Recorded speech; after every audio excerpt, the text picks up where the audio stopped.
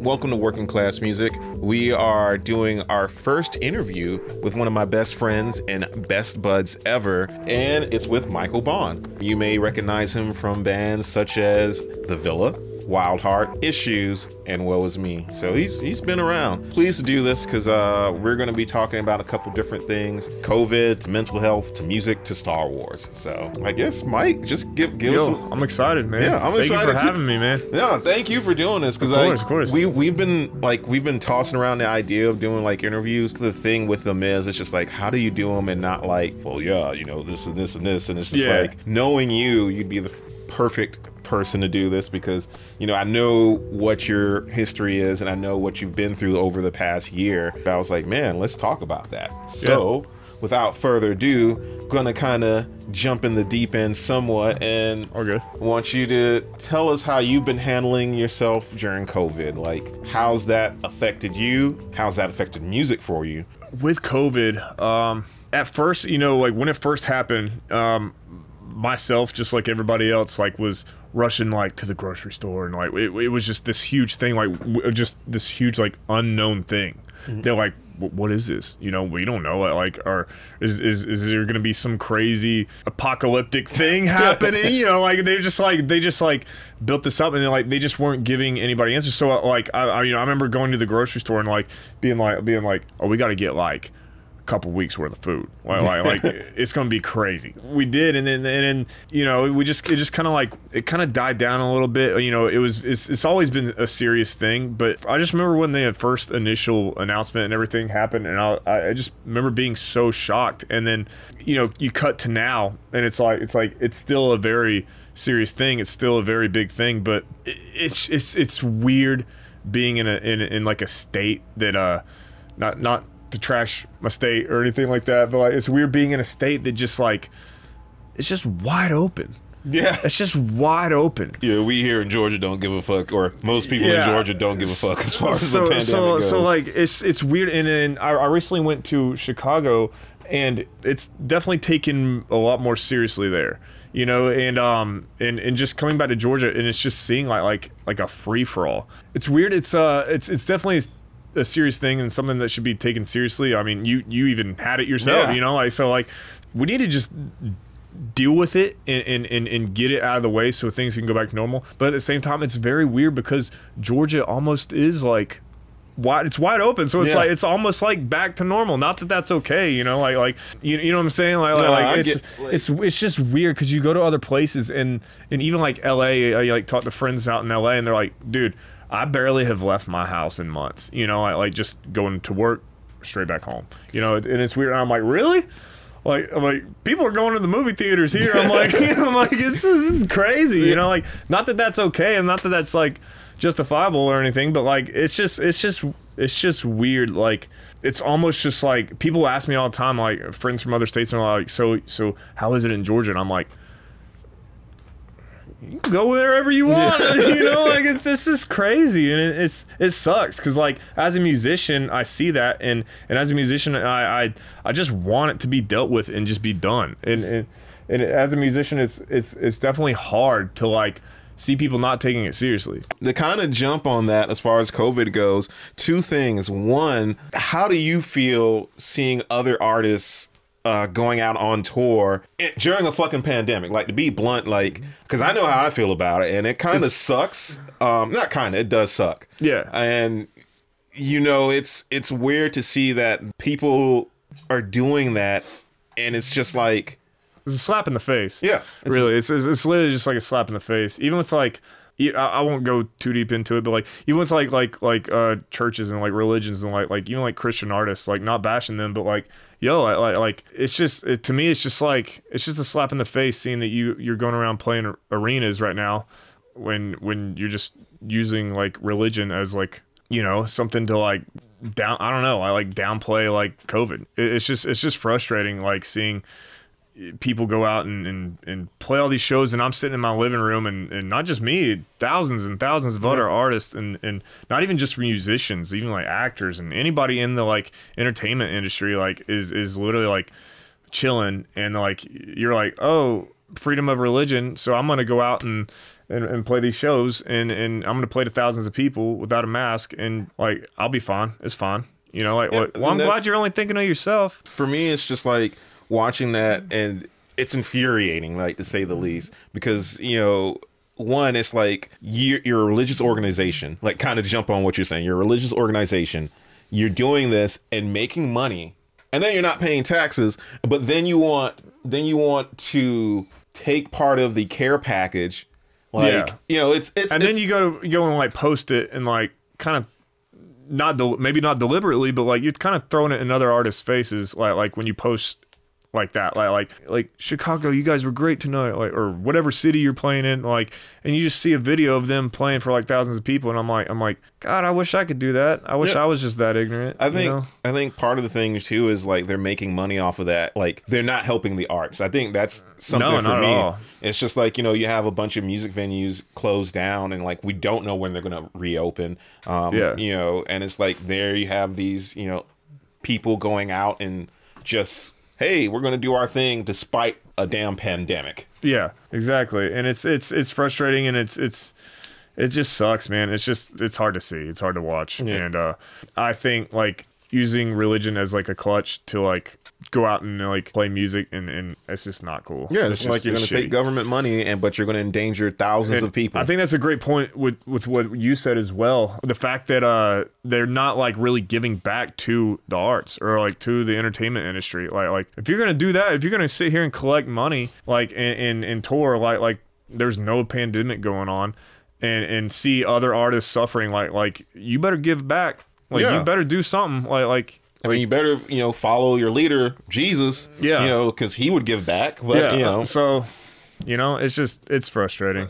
One thing I want to touch on too is because you and I were in the same boat as far as launching new music projects during a pandemic. Yeah, and that is an interesting thing, because it's like you can't go out and tour. You can't really film a proper music video because you know, you don't want so many people in the same room. You know, my question is like, one, tell everybody about the Villa. You guys need to listen to them because they are sick. I'm not saying that because Michael's my friend and he's doing this interview. I'm saying that because they are sick, and the new music is going to sound awesome, but we're not going to talk about that just yet. As far as like doing it in a pandemic, it was weird. We have like one music video out right now, and just even to make that happen was like, it was cool, but it was like it was kind of a pain. But like we shot it like right after COVID had happened. What is this? Oh, sorry. So we shot the video right after like COVID happened, and we didn't want to have like too many people around and everything, and so we shot it basically outside, and we shot it in a room in my house. And like for like a couple days prior to the video, I pretty much just took this room in my house and just kind of like did all this crazy stuff on the walls and everything, and like I don't know, I was just like, I'm gonna try to make this look like a set as best as possible without having to go out and like even get materials or anything. Like I literally just was like, I'm just gonna make this room like we can get some angles, you know, like we can make it look like a set or whatever. So I did, and then the other half of the video is literally shot outside, which was cool. And like it was, like I said, taking it back to where there were so many unknown things. There were so many like yo, are we gonna like, because you know they locked down everything for a short time period, and we didn't even know if we were able to like be outside and stuff. So there's one shot where I'm walking down the road, and they have a drone above me like shooting an overhead shot, and a cop just comes right down the road, and the drone's just hovering above this cop car. So I was like, oh God, here we go. Like we're gonna probably get arrested or something, like for being out in the middle of the road, like whatever. But he just drove right on by. Yeah, it's Georgia. So it was whatever. But so we just didn't know what was gonna happen. We didn't know like if we could even be like out. There was just so many like unknown things and everything, but like we got it done. We did the best we could, you know, like and it turned out cool. And definitely to make that happen, it wasn't easy, but you know, we wanted to make it happen and be as safe as possible. So yeah. So well, one thing too, because I wasn't going to touch on this, but I felt like, you know, now going into the conversation, especially of last summer, like both of our bands released a split together for Black Lives Matter. Yeah. And, you know, for me, it meant a lot because you know it was more than just allyship, because I wasn't the one who came up with the idea. You know, it was you guys, and for me, as a person of color, it meant a lot. So I guess what I'm going to ask is like, how was that for you guys? Because you know, obviously there's a skin color difference, but where? Like, where?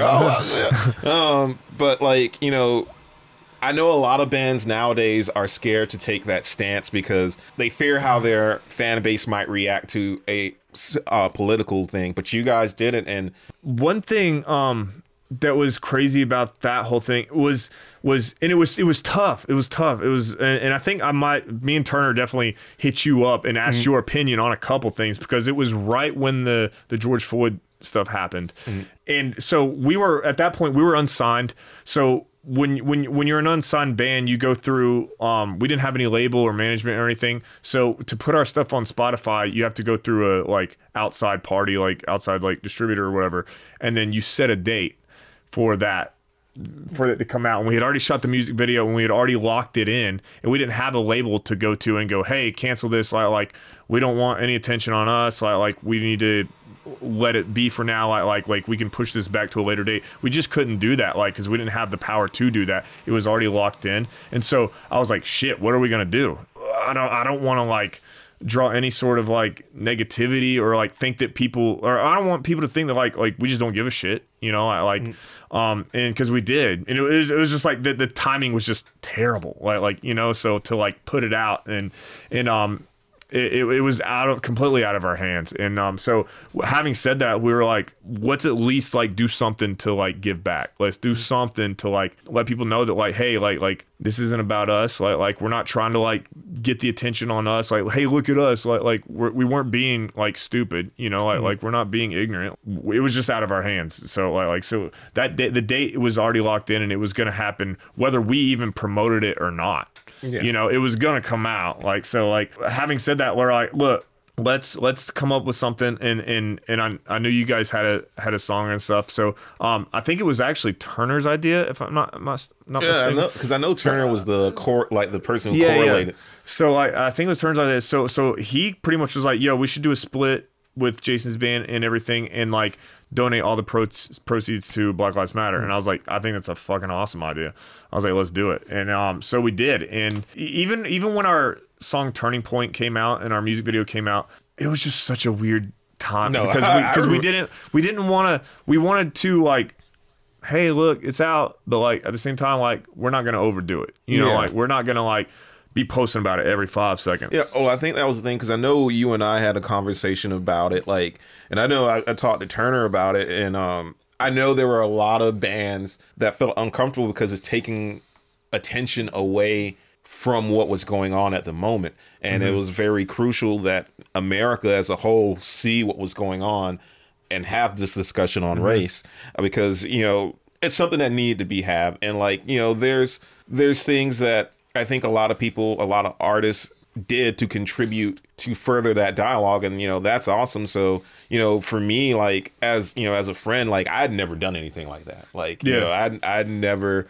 And like when Turner approached me about that idea, I was just like, holy shit. I was like, hell yeah, we can give back. And I think what people don't realize is like, no matter what level you're on, because you've played stadiums, you've played with Linkin Park, this thing affects you. Like everything that's going on from COVID to George Floyd affected you guys as well. I think one of the things that I wanted to talk about, like watching that going on, like what was some of your takeaways from it?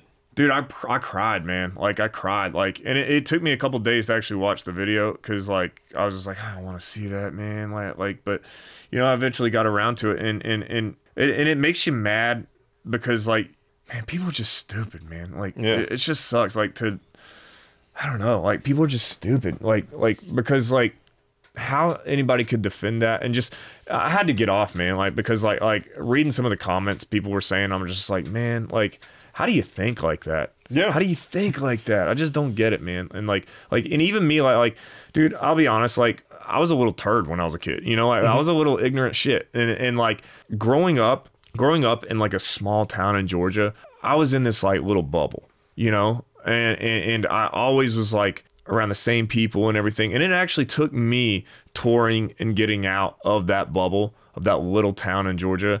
It took me getting out of that bubble, and like not that me being in a little Christian small town, Bible Belt town, like is justifies anything, but like that's the honest truth, you know. I was in this like huge like Christian like community, and like that's all I knew. That's all I was taught was just this one thing, and that's all I believed. And it took me experiencing other people and touring the world and seeing other people to break me out of that and realize like, look, man, like there's other people out there. Like not everybody thinks the way that you do. Actually, I'm going to throw a curveball that I just thought of. What part do you think religion plays as far as like the racial divide and everything that kind of went on last summer?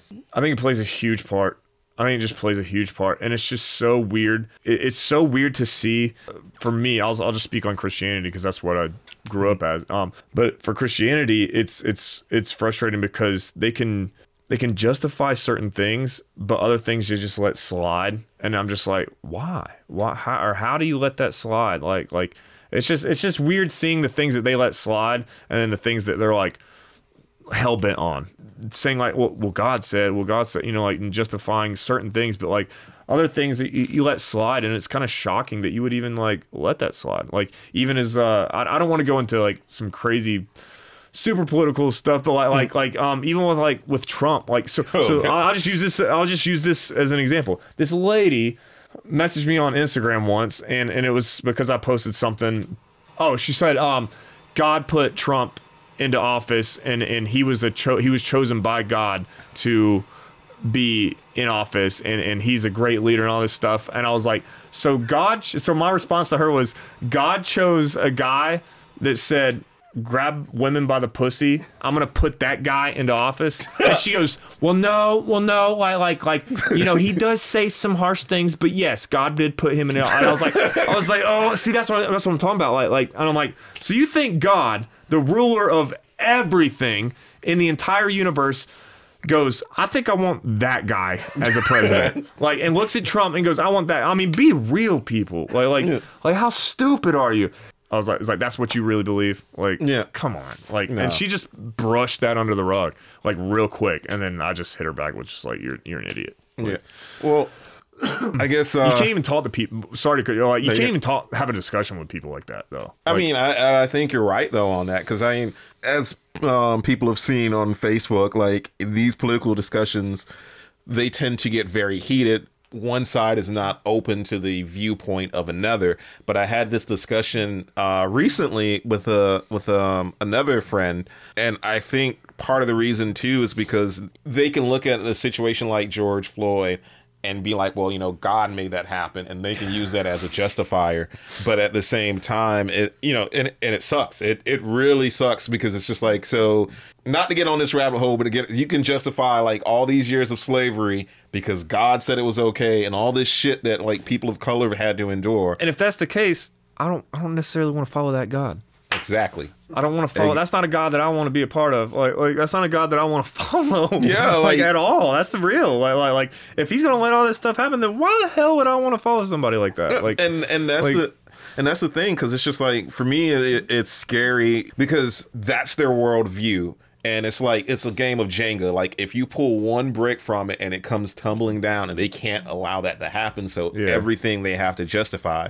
So, but enough, because this can be a whole podcast. But I'm saying, like, we go off. Yeah. But what I was going to ask you about was next thing was going to be more so mental health. I know you've had Tourette's most of your life, and how is it being a touring musician, like a professional musician, and dealing with that? Like, how do people approach you with that? Because I know with me, I was just like, okay, that's Michael. Like, all right. It was just like one of those, like, all right, that's you. We're cool. He just twitches. Yeah, he just twitches. Like, well, it was weird because, like, growing up, until like high school, you know, you get made fun of. Like, it's not like an everyday thing. It's not like I was like kicked and like beaten and shit for having Tourette's and stuff. But like you know, I was definitely called some names and like you know, called some like pretty harsh stuff and or whatever. But like and then all of a sudden I got to high school, and this is no joke. All of a sudden I got to high school, and then they put out a fucking South Park episode.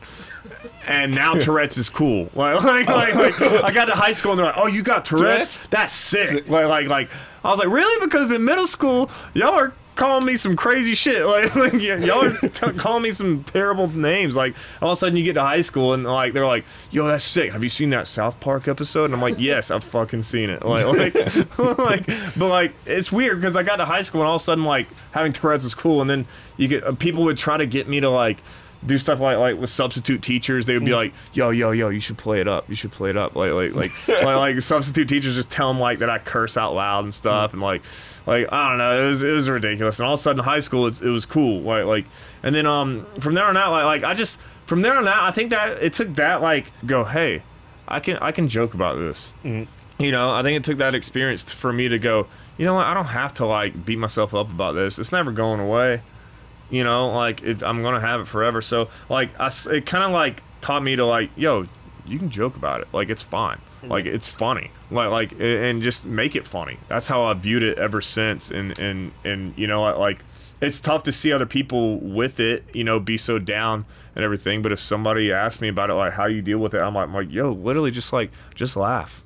That's all you can do. Like I get sore sometimes. There's nights where I can't like sleep and stuff, and like I'm like tossing and turning and I can't sleep. It sucks. Like I'll be like hurting, but like at the same time, it's like it is what it is. Like I just deal with it and just carry on. But like I just make jokes. You know, like I used to have like different names for like the Twitches and stuff. Like this one was called like Open in the Jar. So like you know like I just like you know like make a joke out of it. You gotta laugh, man. Like you gotta have comedy in your life. You got to be funny. Like, well, I think that's one of the things that kind of like, as far as a friendship goes, like everyone that I know, like in our circle that are like, no one ever brings it up. Like no one, and that's, to me, that's super cool because it's just like not only do you joke about it, but seeing like someone like Ashley, like your sister, joke about it, and it's not that awkward. Like, should we laugh? Should we be laughing at this? It's just like I don't care. Like laugh it up, you know. And so you just gotta like make jokes about it and like not take it so seriously. Like there's times where you're gonna be,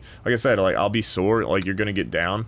You know, like it's gonna suck, like, cause it's weird because it's hard to explain, cause like you go through like phases, like I'll have certain they're called tics or whatever, but like I'll have like certain tics that I'll do, and they change like every so often, and when I get a new one, I'll get like sore, like cause I'm constantly moving, say like my shoulder, like if you're constantly doing this all day, like by the end of the day your shoulder's just throbbing, like, and so like it sucks. It's but you're gonna have those days, and you're gonna have days where you're like, this is the worst. Like I have this one where I'll like punch myself almost, like it's weird. I'm not like like hard as fuck, but like, you know, like I'll like hit myself in the eye, and like by the end of the day, like I'll have like a bruise, and it's just so weird because it's so involuntary. Like it's just not like I can't just like not do it. Like I will literally, my brain literally goes, hey, hit yourself in the face. So like it just sucks, man. But like it's you know, like you just gotta be lighthearted about it, you know, like just laugh more. Yeah. You know, the issues thing happened, that like, dude, that was very, very life changing, and it was just weird, and it was also a reality check too. So that was very weird.